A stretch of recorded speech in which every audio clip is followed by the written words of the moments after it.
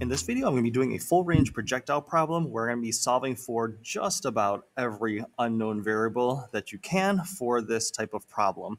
We're going to solve for the total time in the air, the range, which is basically the delta x, the maximum height, which is the delta y at the peak, and then the final overall velocity, which we'll call a VF. Now, our original situation is this. We have a projectile shot from the ground level, and it is fired 30 degrees from the horizontal, and it has an initial velocity of 10 meters per second. So with that information given, we can go ahead and solve for each of these things. So as usual, what we're going to want to do is separate everything into an X and Y column. And just a reminder why we do that is because everything in the X direction is horizontal and it does not have a net force, therefore it's moving at a constant velocity. So anything that's in this column, we will only use this formula right here, the constant velocity formula. Everything in the vertical direction we place in here because it's only directed up and down does have a net force because of the force of gravity, so we're going to use all three of these acceleration formulas potentially. Okay, so with that being said, our first step is to take our velocity and break it up into its x and y components because the 10 meters per second, it doesn't fit into a horizontal or vertical column. So we want to find a Vx and then also a Vy as well using this 30-degree angle and then our hypotenuse of 10. So what we're going to want to do is for the Vx, this is the side that's adjacent to the 30-degree angle, so we're going to want to use the adjacent side in combination with the hypotenuse. So we're going to want to use cosine. So the Vx is going to be the 10 meters per second times the cosine of 30 degrees, and then that's going to give us 8.66 meters per second. For our y side, it's opposite the 30-degree angle, so we're going to want to use sine for that one, 10 meters per second times the sine of 30 degrees, and then that's going to give us 5 meters per second. So we can go ahead and place those two into our x and y column. We have a velocity of 8.66 meters per second and an initial velocity of 5 meters per second. On the left side, I didn't have to write a VI or VF because it's a constant velocity. It's not changing, it's 8.66 the entire time. But on the y side, that is my initial value. Now, we know that once it gets projected into the air, it's in free fall. Its acceleration is negative 9.8 meters per second squared.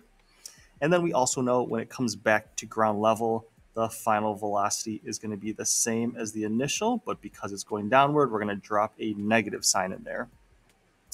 So now we're ready to go ahead and solve for our time. And what we're going to do is we're definitely going to use the right column over here because we only have one number to work with over here, so that's not very much. So the formula we're going to want to use is the first one over here because that's the one we have 3 out of the 4 variables and t is our unknown. So let's go ahead and plug into that first one and see what we get for time.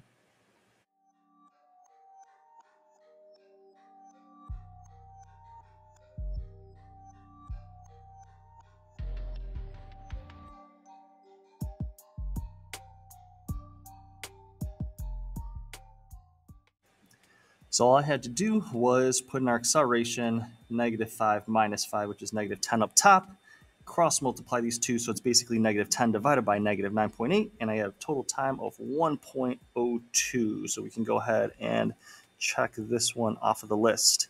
Now the second thing is we're going to find our range. Now because time is not a vector, it could be slid into our x column, which is what we're going to do. We have our time right over here, and we can make that 1.02 seconds. So we can go ahead and use our constant velocity formula and go ahead and solve for that delta x.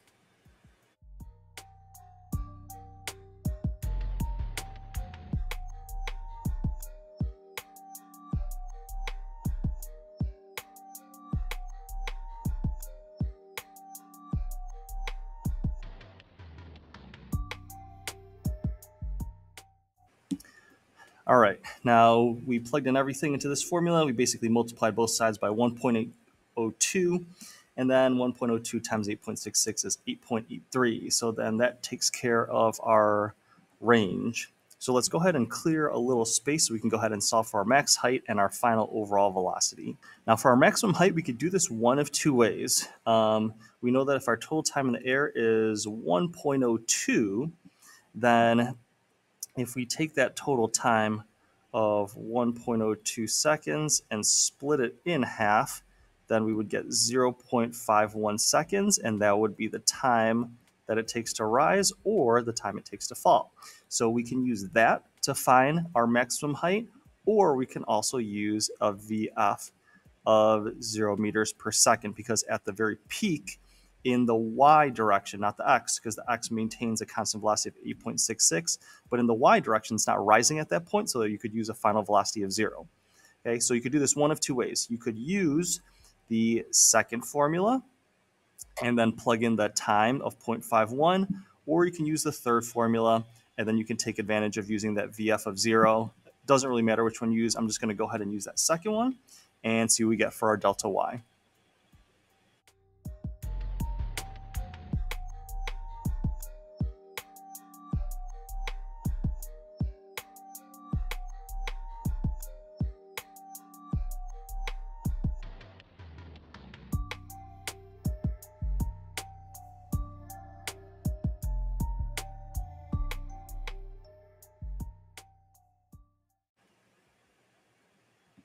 All right, so I plugged in all my numbers. I really didn't have to do any algebra there, but you're going to find the product of these two, and then you're actually going to subtract the product of these because it's negative 9.8 there, and you get 1.28 meters for your max height, so check for our max height.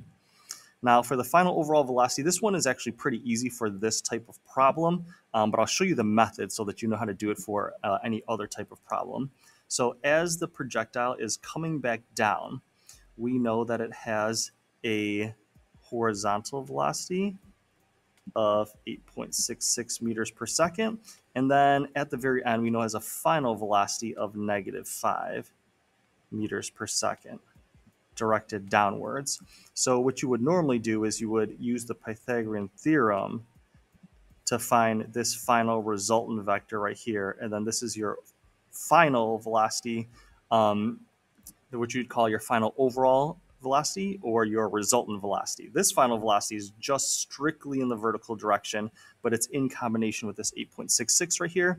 So what you would do is you would take 8.66 squared plus negative 5 squared, and then set that to your VF squared. That would be like the a squared plus b squared equals c squared sort of thing for Pythagorean theorem, and then square root both of these sides. Okay, I already know that it comes out to 10 meters per second because that was our original 10.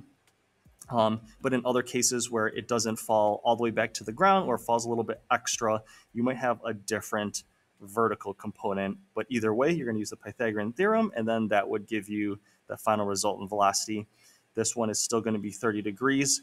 With the initial launch, it was 30 degrees above the horizontal. This is 30 degrees below the horizontal. Anyways, that was the method for solving for your total time, your delta x, your delta y, and your final overall velocity. I hope that was helpful to you. Thank you for watching and listening.